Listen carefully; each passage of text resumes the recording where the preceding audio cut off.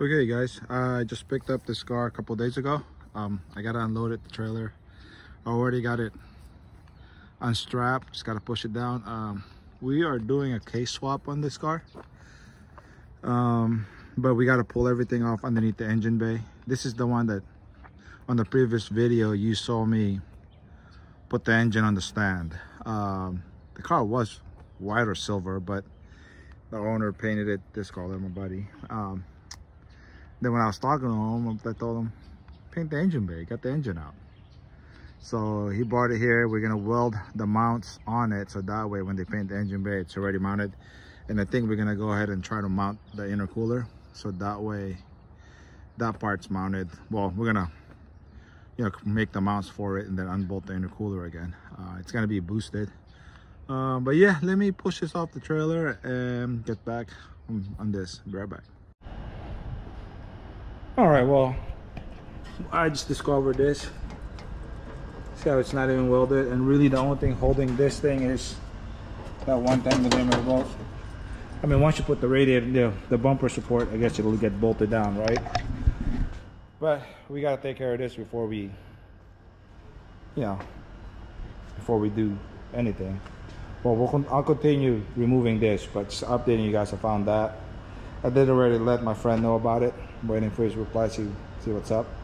But we gotta take care of it. I can't let it leave like that, because then it looks bad on me or on us. So one way or the other, I gotta take care of it. But yeah, got some stuff off of it. I'm gonna wait till my son gets back for the brakes, so that way we can properly drain the reservoir, so we don't make too much of a mess. Same thing with the power steering lines and stuff. I know it's already probably leaking, but yeah, other than that, just little odds and ends. It should be ready after we fix this, but we gotta take care of it. So yeah, be right back. Okay guys, it's been a couple days. We got the engine bay stripped, got the harness tucked away there. I'm hoping they will tie it somewhere in the middle, tape it, same thing there. We decided we're gonna leave the brake booster on because we can't exactly get underneath the dash because they have some, I guess we could, but we decided we're gonna keep it on because we're not taking it off. And I don't know.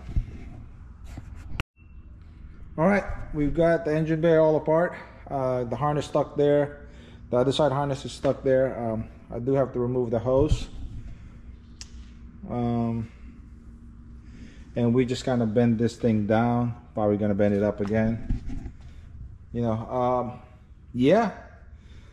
And if it wasn't for the front end being jacked up, this thing would be on the way to the body shop today, but we gotta take care of this. I mean, even this, probably clean it up. Here, let me show you the motor mounts. We got it welded. The lining holes are right there and right there. I have to do it upside down, and that's how you know this thing is lined up. And I think normally what they want you to do is drill holes and put the long bolt they supplied to go through, but I think it's better if we just weld it, and then when they paint it, it'll be painted with the car. It'll be the same color, right? Yeah, so that's put on. Yeah, so let's get to this and then we'll be right back. All right, I got the car loaded up. I'm gonna end this video right here. We give it a quick weld. I know it's not pretty, but I know it's not pretty, but it'll hold much better, so now it's actually on there. And we help this side a little bit. We really couldn't go too crazy on it because we don't want any splashback, because like I said, they painted the outside of the car. And we're undecided what we're gonna do in the bottom piece. right now. We'll get it back and we'll fit the intercooler on it. For now, it's headed to the body shop so they can paint the engine bay. And as you can see, we welded the engine mount. It really was only supposed to come here for that, but we took care of everything else. All right, we'll end this video here, and next video we'll see this is when we pick it back up, probably in a few weeks. All right.